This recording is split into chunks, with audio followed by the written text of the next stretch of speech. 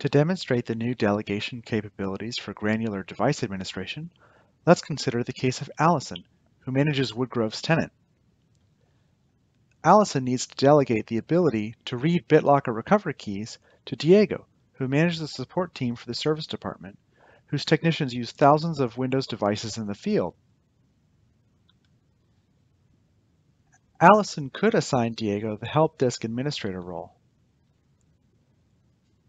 But we can see from looking at the permissions that the help desk administrator role includes several other permissions, such as the ability to reset user passwords. In this case, Diego does not require the ability to reset user passwords, and Allison wants to adhere to the principle of least privilege when delegating permissions. Fortunately, Allison can leverage the new functionality, which allows her to create a custom role using device permissions. So Allison creates a new custom role called BitLocker Recovery Key Reader. Next, she selects only the BitLocker permissions she needs to assign to Diego.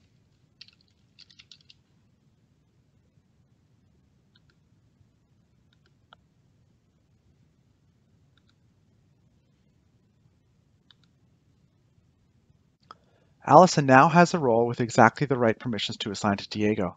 But there's one more challenge. If Allison assigns the role to Diego, he will be able to read BitLocker keys not only for the devices that belong to the service department, but also for other departments like HR, finance, and the executive team. To work around this, Allison can use administrative units, which now support adding devices as members. Allison already has an administrative unit for the service department, and she can now populate it with the devices owned by the service department.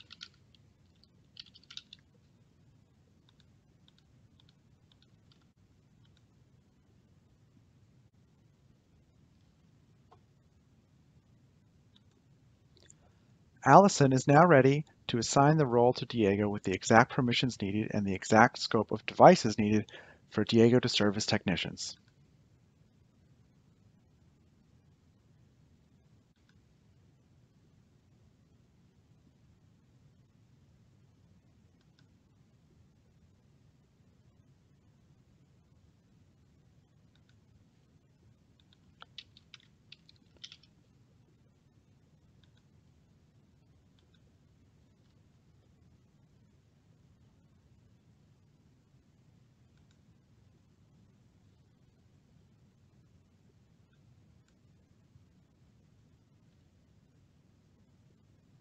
The role is now assigned.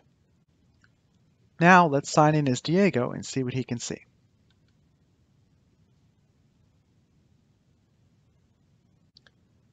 First, Diego needs to activate his role.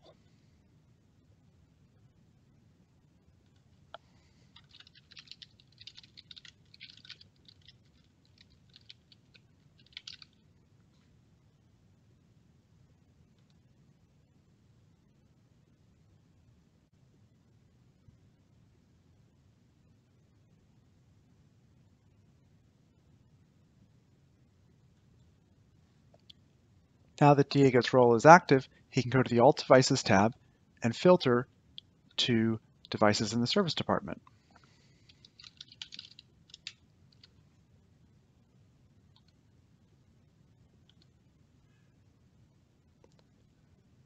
Selecting a device, we can now see that Diego can view the BitLocker recovery key for this service department device.